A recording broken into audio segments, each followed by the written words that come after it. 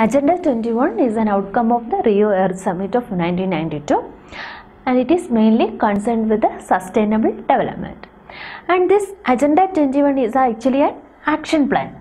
Action plan means it gives a guidelines what should be the actions taken for the sustainable development.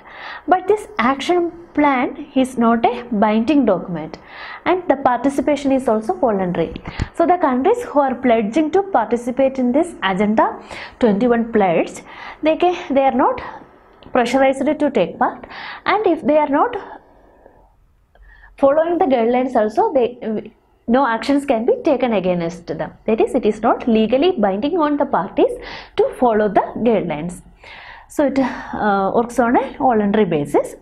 And if the countries are pledging to be a part of Agenda 21, they will be monitored by the International Commission for Sustainable Development.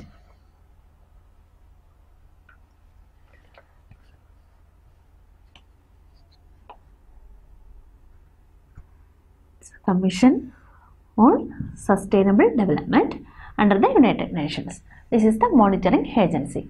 And what are the actions included under this Agenda 21?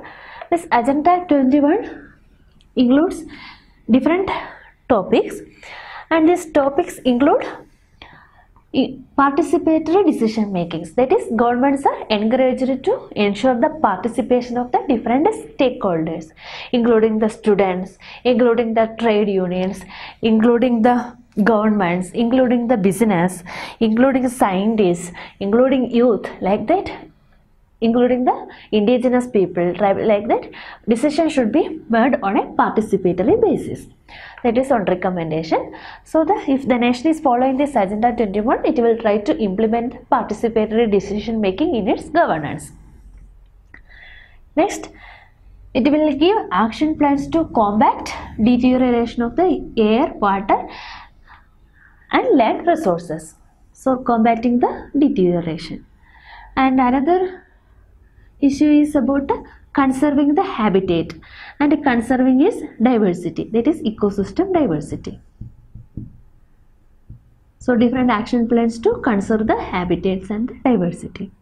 And it deals with the different issues globally, relevant issues like poverty, health issues, education issue and issue of overconsumption. These are the different environmental and social issues. So it will try to address such issues. And other things like, there will be some process happening in the country, like forest destruction will be happening, shifting cultivation will be happening, which is not allowing the forest ecosystem to regenerate.